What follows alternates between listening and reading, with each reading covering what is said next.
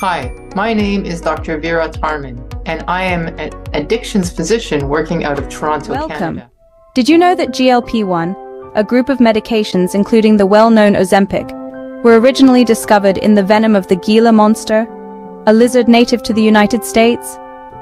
Quite the surprising origin, isn't it? Our journey begins in the sun-baked deserts of the American Southwest, home to the Gila lizard. It's in its venom that scientists first discovered a compound that would eventually lead to the development of GLP-1 medications. Among these, Ozempic has emerged as one of the most recognized names. These medications have been hailed for their potential in treating conditions like diabetes and obesity. But their journey from venomous lizards to your local pharmacy is a unique story filled with twists and turns, successes and setbacks. And the journey of GLP-1s has only just begun.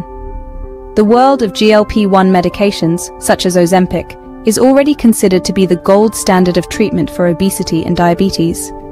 Not even 20 years after their inception, they are surpassing other interventions, such as surgery and lifestyle interventions, as the best first-choice options.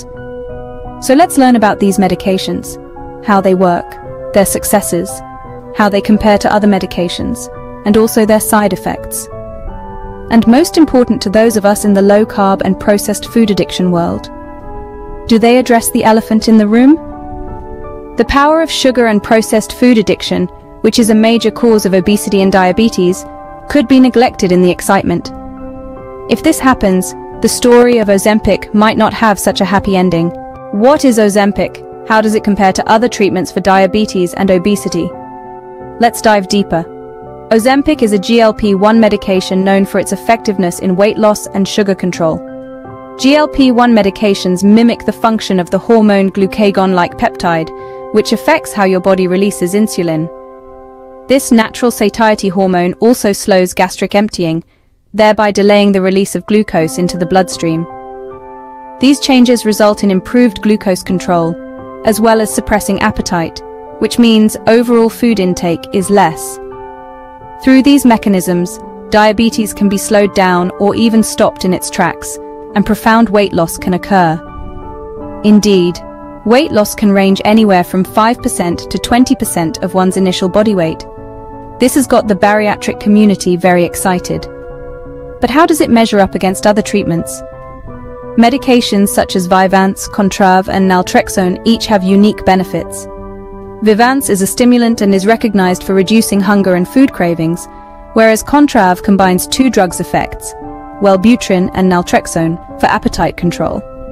Naltrexone, usually used with other medications, aids in reducing cravings for savory foods as well as alcohol and opioid medications. All these medications allow a person to lose 5 to 10% of their initial body weight.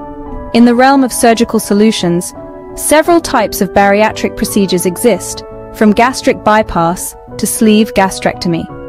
Gastric bypass, for instance, reroutes the digestive tract, and it boasts a success rate of 40 to 50% in achieving significant weight loss. Sleeve gastrectomy, another bariatric surgery, which removes about 80% of the stomach. It also boasts a high success rate, with up to 50% excess weight loss in the first year. In comparison, how does Ozempic perform? Well, a person can lose up to 10 to 20% of their body weight with the GLP-1 medications, outperforming the other medications, and without the drastic side effects of surgery. Remember, these can be adhesions, scarring, and dumping syndrome. Ozempic-type drugs, which promise to offer 20%, even 30% weight loss in the near future, are edging up to the weight loss success rates of bariatric surgery. However, Ozempic and the other GLP medications have their share of side effects, which we will explore further in the next segment. When weighing the pros and cons, each treatment has unique advantages and drawbacks.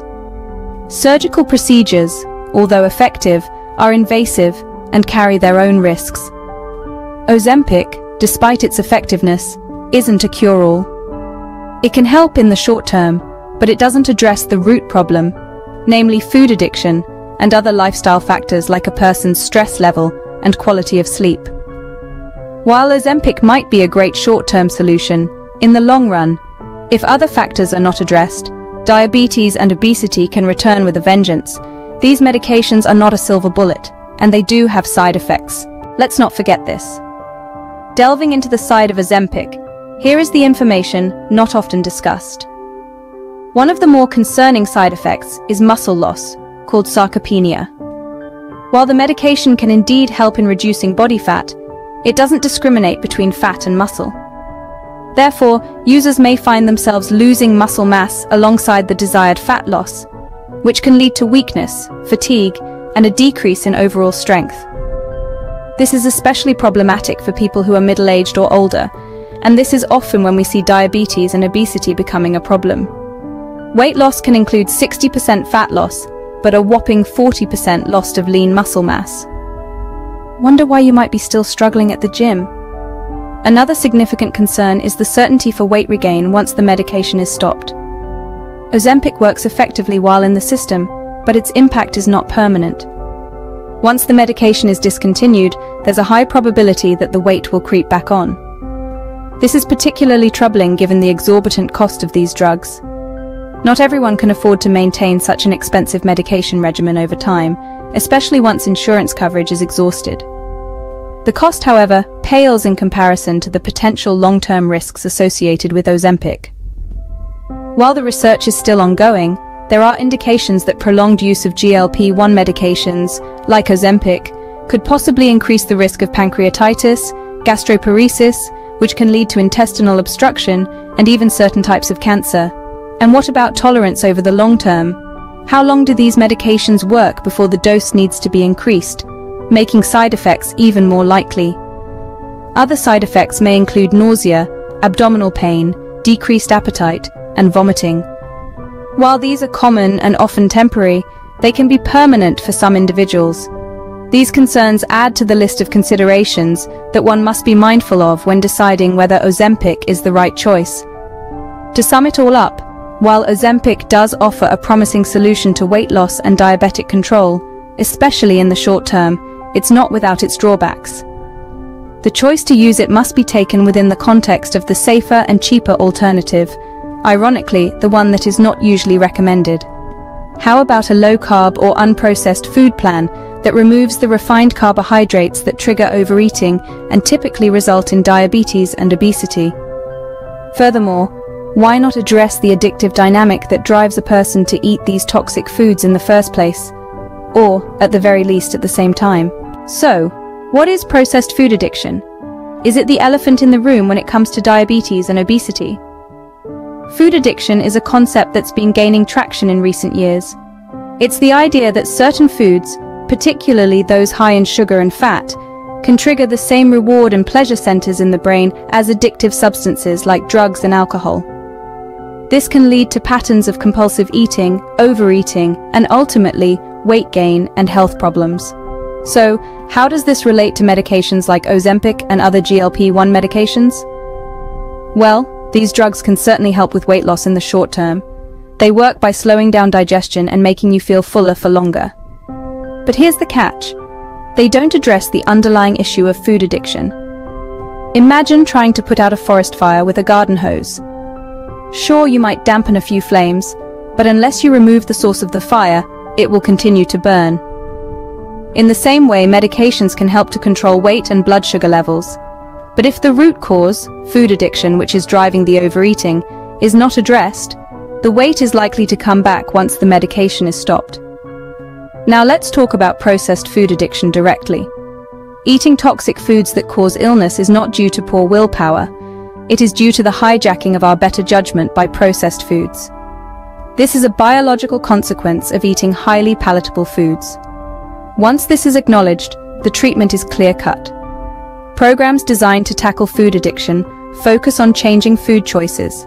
Let's get rid of junk food, which is essential, and promoting a plentiful, nutritious diet of vegetables, protein, and fat. When combined with regular exercise and a supportive environment, these programs can lead to significant and sustained weight loss, even without medication.